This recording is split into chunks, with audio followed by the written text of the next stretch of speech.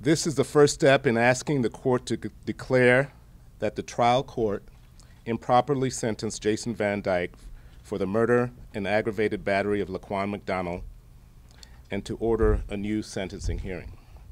As Attorney General, with the constitutional and legal duty to represent the people of the state of Illinois before the state Supreme Court, I am convinced that it is my responsibility to file this petition and to work in conjunction with the special prosecutor, State's Attorney Joe McMahon, to challenge this sentence.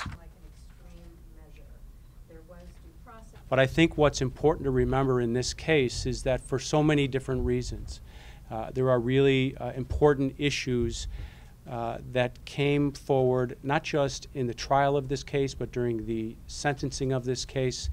Those issues would have come out whether it was during the appellate process, whether it was during the post-conviction process, which could have come whether or not an appeal was filed immediately or not. But ultimately, it was to make sure that the law was followed in all aspects. And this step by the Attorney General and I this morning is our effort to make sure that the law is applied equally to this case like it has been to every other case, and that this defendant is, the laws apply to this defendant as they do to all defendants.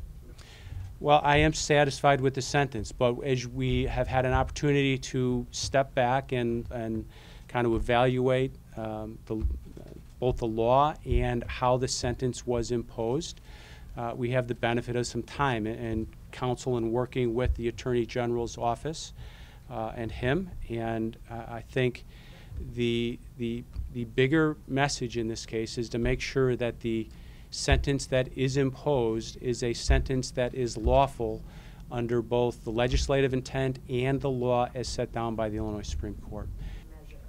There was due process, there was a trial. I'm not casting aspersions on the judge. The question is whether the sentence was consistent with the laws of the state of Illinois.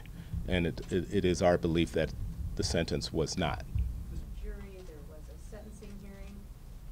And this is the only way for us to challenge the legality of a sentence. We cannot wait for a defendant to raise this issue on appeal and then address it in our response to the appeal that the defendant raises. So this was kind of our one and only opportunity to challenge the legality of the sentence.